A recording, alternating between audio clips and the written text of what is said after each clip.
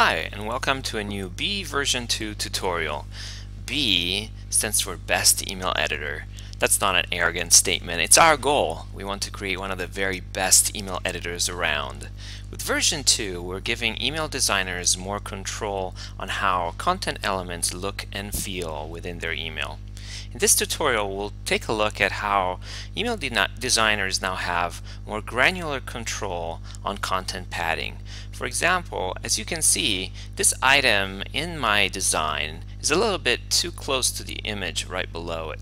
So I will select the item, and you can see that the property panel on the right gives me a number of options. Among them is more granular control on padding. I can see that I can now set padding individually for the 4 sides of this content element. What I'm interested in doing is creating more padding below it. So I will select the bottom side, just create a bit more padding. I guess I'm done. Thanks for looking at this tutorial.